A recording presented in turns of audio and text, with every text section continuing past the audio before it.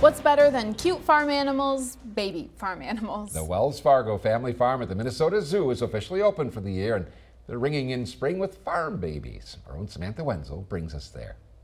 We open the farm with farm babies. Typically, of course, babies are born in the spring.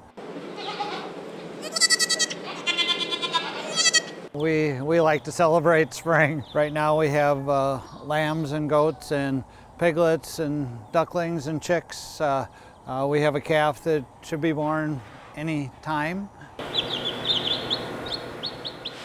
We are a working farm, so we do sell our products. We sell our milk. We sell, our surplus animals. They'll go to other farmers. When you see the little kids and the amazement, things like that, they may never have been that close to a baby animal. That's kind of cool.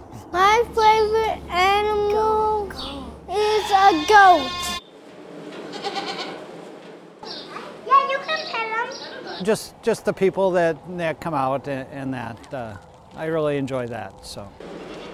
You can't miss the big brother feeding the answer to the little brother. We have links to more information about the farm babies and ticket pricing for the Minnesota Zoo at WQOW.com.